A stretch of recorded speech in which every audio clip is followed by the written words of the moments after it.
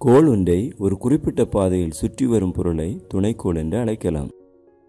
பூமிக்கு இயற்கையிலேயே அமைந்த துணைக்கோள் தான் நிலவு. இது பூமியை 3.85 × 10⁵ கிலோமீட்டர் ஆரமுள்ள வட்டப்பாதையில் 27.3 நாட்களுக்கு ஒரு முறை சுற்றி வருகிறது. பூமியை சுற்றி வர மனிதர்களால் உருவாக்கப்பட்டவைகள் தான் இந்த செயற்கை துணைக்கோள்கள்.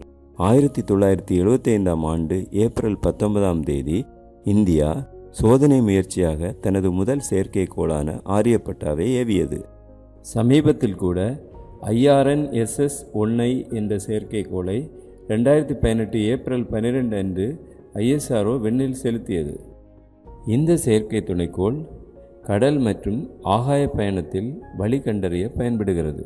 செய்தி தொடர்பு, வானிலை ஆய்வு செய்தல், பயிர்களின் விளைச்சலை கண்காணித்தல், மீன்கள் அதிகம் இருக்கும் பகுதிகளை கண்டறிதல், வான்வெளி கடல்வெளி பயணங்களை எளிமைப்படுத்துதல், கதிர்வீச்சுகளை அளவிடல், பிற கோள்களை ஆராய்ச்சி செய்தல் போன்ற பல்வேறு பணிகளுக்கு செயற்கைக்கோள்களை பயன்படுத்துகிறோம்.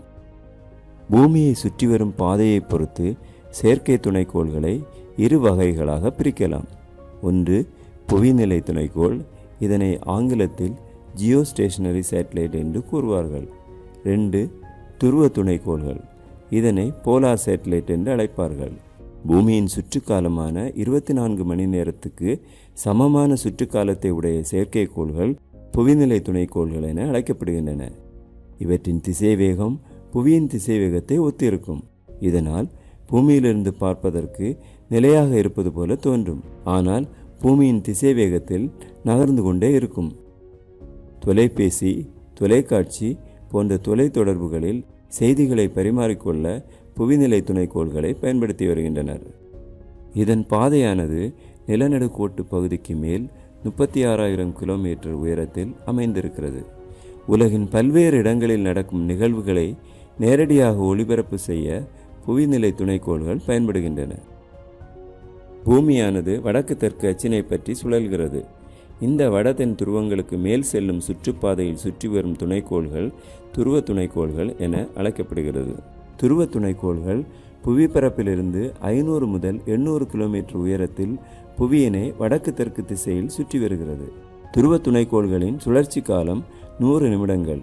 எனவே ஒரு நாளில் பல முறை பூமியை சுற்றி வருகிறது. ஒவ்வொரு முறை சுற்றி வரும்போதும் வெவ்வேறு நிலப்பரப்பு பகுதியை கடந்து செல்லும்.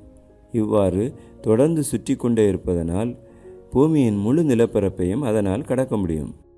நிலப்படம் எடுத்தல், நில அளவிடுதல், காலநிலையை அளவிடுதல், அறிவியல் ஆராய்ச்சி, கண்காணித்தல், புவியிடங்காட்டி போன்ற பல்வேறு பணிகளுக்கு துருவ துணைக்கோள்களை பயன்படுத்துகின்றனர்.